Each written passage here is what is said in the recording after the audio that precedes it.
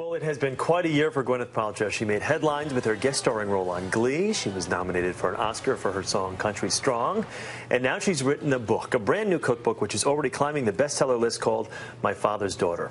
Gwyneth joins us right now to do a little cooking here this morning. Gwyneth, good to see you. How are you? Me too. Good. Thanks for having me. This was a wonderful tribute to your dad. Did you guys cook a lot when you were growing up? Yeah, we started when I was kind of 18, 19 is when we really got obsessed with it and really started, watching the Food Network when it was really instructional, and we'd sort of cuddle up on the couch and watch the shows and then try to recreate the meals, and it just was the kind of thing that was like a real bonding experience for us.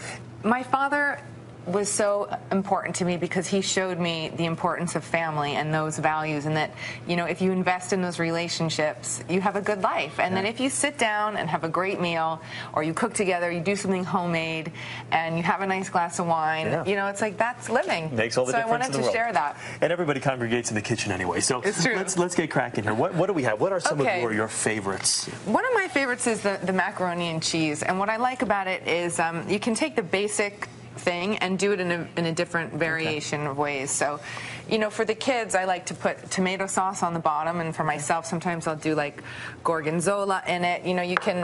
The fun thing about it is at the end of it, you can kind of put them in different ramekins and do them for different ways. So what do we have here? So this is some mascarpone cheese and some Parmesan. Okay. I'm going to put it in the pot. And you want to grate some nutmeg for me? Sure. All right, get in there. Uh-oh. And I'm going to put a little milk. Now, Gwyneth, I hate to sound like a guy who hasn't been spent much time in the kitchen, but how am I? How do you actually want me to do that?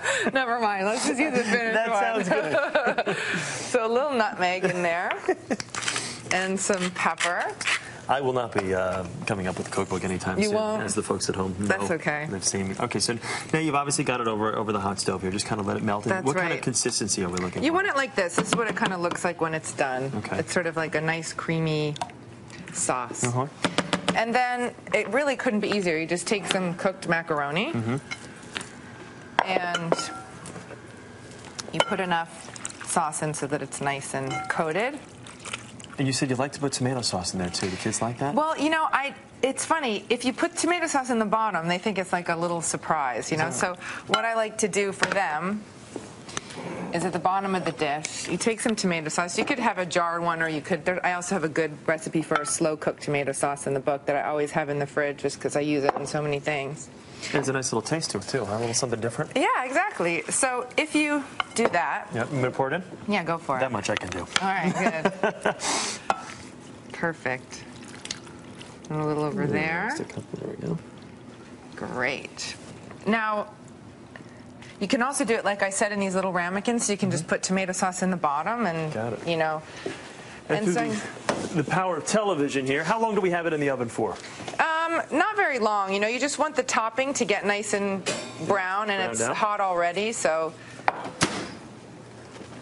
no burning yourself? Okay, good. No, it's good. And that's what it looks like all done. Just a little more Parmesan on top and in there. And like I said, you just want to kind of keep checking on it to make sure that you don't burn it. Yeah. And that's what the finished 10 minutes, something like that. Looks good.